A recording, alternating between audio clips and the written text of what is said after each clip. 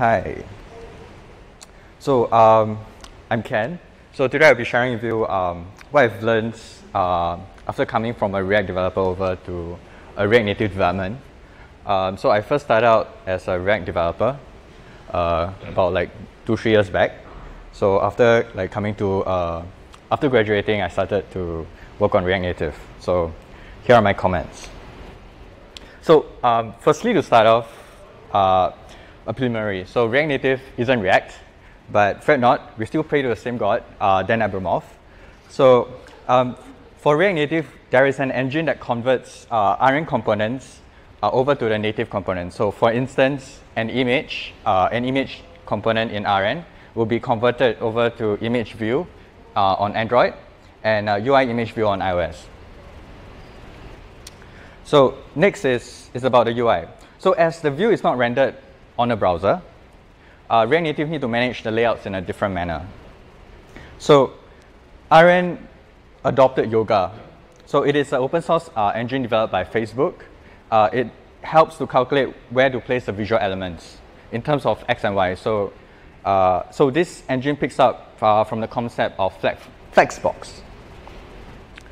So because Rn isn't HTML, we don't have HTML table support, so something really weird. So and neither did Yoga engine support tables, so we can't actually achieve responsive rows and columns through Flex.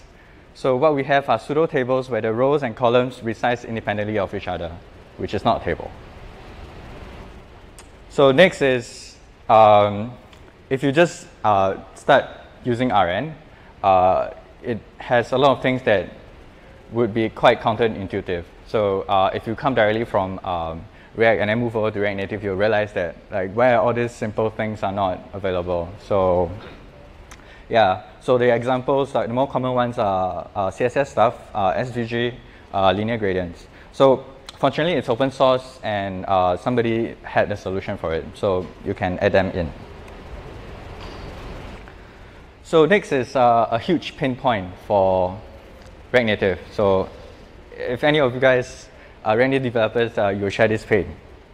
So for both platforms, they have their own design language. So this means that they also have their own definition of how a shadow should mean and look like. So on iOS, you have your regular drop shadows, but on Android, you have def and z-index relation shadows. So this means that if you were to use Android shadows in the default way, your elements with a thicker and longer shadows will be placed further up in terms of z-index in the view. So try having models that doesn't have a shadow while having a view element behind that has a shadow. Like you realize that how come on Android your model is not the first element that the user sees. So as we know earlier, React Native runs within the app on the phone itself. So its life cycle is somewhat tied to the app. So on browsers, users will be given your current React bundle if they visit your website, assuming that you did your cache correctly. But on Rn, the users can choose not to update their app. So this means that they cannot get the latest update. So maybe I lied a little bit. So some of you guys may know that Rn can update on the fly. So one example is Microsoft Code Push. So there's a caveat. So the idea of updating on the fly may sound enticing. Unfortunately, the app can only update non-native code. So this means that if you're updating code that isn't on JavaScript, you can't update it. So for instance, your Rn engine, it's not a JavaScript. So if you want to upgrade your engine, but the new Rn version might not be a compatible change, this means that if you were to use shiny new features like concurrent mode, that will not be supported by users who didn't update their device app. So your stakeholders, the person who's paying you money, might have to stop you from using concurrent mode.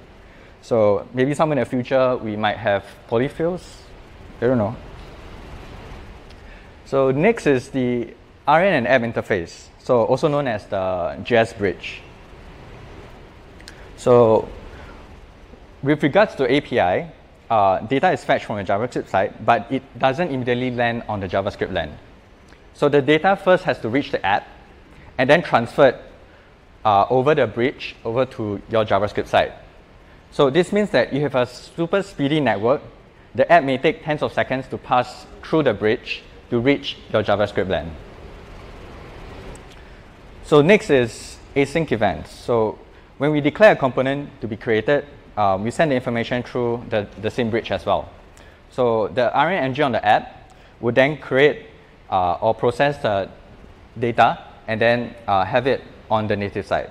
So this includes the creation of views or handling of events. So from here on, it becomes a little bit complicated, but it still behaves the same way as React on the browser. So events are received on the app side, then emitted to the JS side. So for instance, your finger touch and scrolls down on the screen to reach, it reaches the app side first.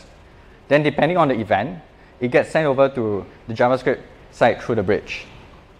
So there are events which doesn't need to be processed by the JavaScript side. So for instance, scrolling up and down a list. Because on the JavaScript side, you have already declared that you have a 10 item list and it goes on. So the native knows that you want to see certain things. It doesn't require a JS input. So you scroll, and the app receives the scroll, and then it might send over the scroll to, it will send the scroll over to the JavaScript side, but you might not need to act on it. So that response is handled by the app native list, so the scrolling event. You can also add a listener to it if you want. So however, if you have an event that does not have any response, that responds to a native handle, for instance, showing an alert after the user clicks, the user will notice a delay in their action. So the JavaScript side receives it, and then it sends back to the app side to show that alert. Right? So this part is still consistent with React. Right? But for React Native, we have a bridge, as in one single bridge. So if you recall the previous point I have about data, you see something. So what happens if you have a huge amount of data coming in from the API, and then the user press.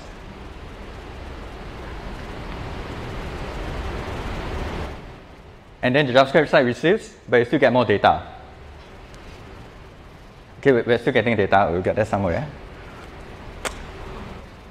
Yeah, finally.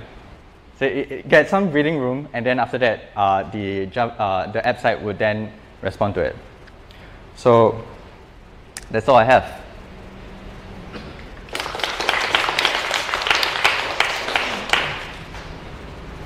Okay, thank you.